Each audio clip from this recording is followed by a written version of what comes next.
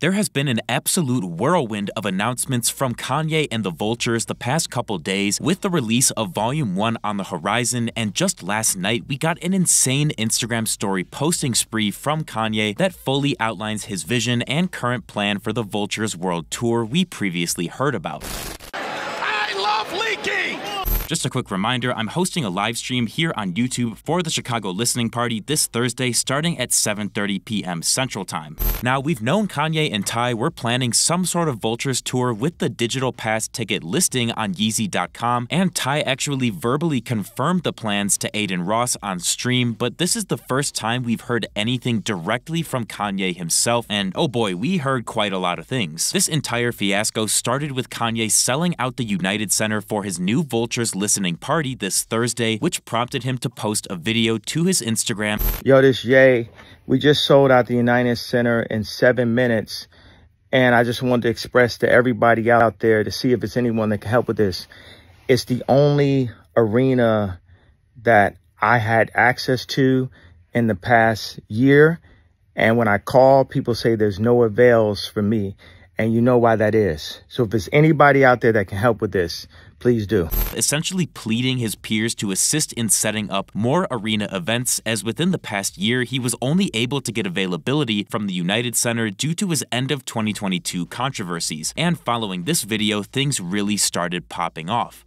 Kanye then made 2 Instagram story posts, with one of them being his text conversation with Freddie Gibbs, who was saying he could get Kanye connected with Petco Stadium in San Diego, and the other one being a group chat between him, John Monopoly, and one other person where a Google spreadsheet outlining the current tour plan was sent. Now, before I get into the spreadsheet, I think it's important to note that none of these dates are set at all, and this is very, very likely just a schedule concept, as the tour is still in the planning stages. According to this Google sheet, the North American tour leg would begin on June 22nd in Toronto, Ontario, and end on August 3rd in Mexico City, while the international leg would begin on August 17th in Madrid, Spain, and conclude on February 7th, 2025 in Tokyo, Japan. This in-progress schedule looks absolutely bonkers, and even if we only end up getting half of these tour dates in the end, it would still be bonkers. The tour starting in June of this year is likely because Kanye is planning on rolling out all 3 Vultures volumes up through the beginning of April, so that gives him a nice buffer between when all the Vulture stuff is concluded and when he would be looking to start the North American tour leg.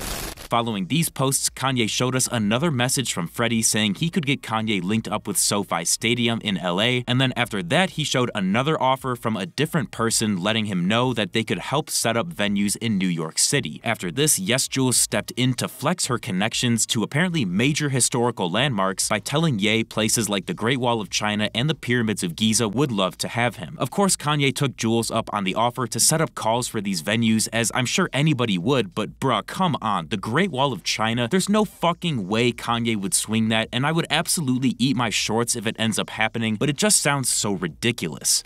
Kanye then got another concert offer from Galaxy Arena in Hong Kong, with that same person also mentioning an offer located in Anaheim, California as well. It seems then Ye had enough fun getting flooded with people offering to set up calls, as he then deferred all booking contacts to his event manager, the Cara Lewis Group. This concert production company actually manages several high-profile artists close to Ye like Travis Scott, Pusha T, Mike Dean, and Don Toliver, so really it's a perfect pairing. To close out the offers, Kanye revealed publicly he got a text from his good old buddy Ty Dolla $ign, who mentioned the Neo Blaisdell Arena in Honolulu, Hawaii as a possible option, which would be absolutely insane. Not only the Hawaii stuff, but like just all of this is insane. And like I said before, if we even get only a handful of real tour dates from any of these locations, I think it would be momentous, considering a year ago we didn't think Kanye would ever tour again after he did not do ones for Ye/Kids See Ghosts, Jesus is King, or Donda. But maybe dope-ass venues like the Pyramids of Giza are exactly what Ye needs to get his tour pants back on, and I'm unbelievably curious to see what comes of all of these story posts in 4 to 5 months' time. Thank you guys so much for watching. If you enjoyed, feel free to leave a like and subscribe to my channel for more videos like this, and let me know down in the comments which tour location you are the most hyped for.